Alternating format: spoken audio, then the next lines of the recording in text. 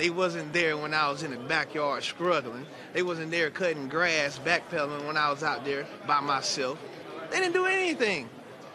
They just putting in their little thoughts about me and how I'm doing my job on the biggest stage in the world. And you feel I'm going to listen to that? Would you listen to that? So it's just like, whoop, whoop. Don't care. Josh, have you had a chance to look at the Seattle-Denver game 2 years ago in the Super Bowl? Have I had a chance? Yeah, but at the same time, they don't run the same scheme that they do this year. So it's kind of like none and void information. Yeah, maybe they do some stuff, but we don't really too much look into what they do in other teams. We try to consume ourselves with the overall aspect of what they do, and I don't feel like they do the same thing. You guys have been so good at getting turnovers.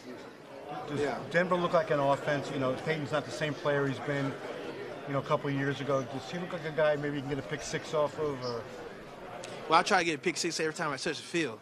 It doesn't matter if it's Peyton Manning or Blake Bortles. I try to touch the field with a pick every time.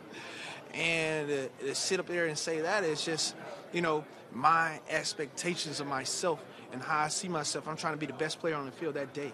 And if I can be that, and if a quarterback so dare challenge me, then I want to make him pay at all costs. And that's just my mentality, just as he's trying to make me pay by throwing to one of his best receivers. They're trying to embarrass me, so I'm trying to give it back to them.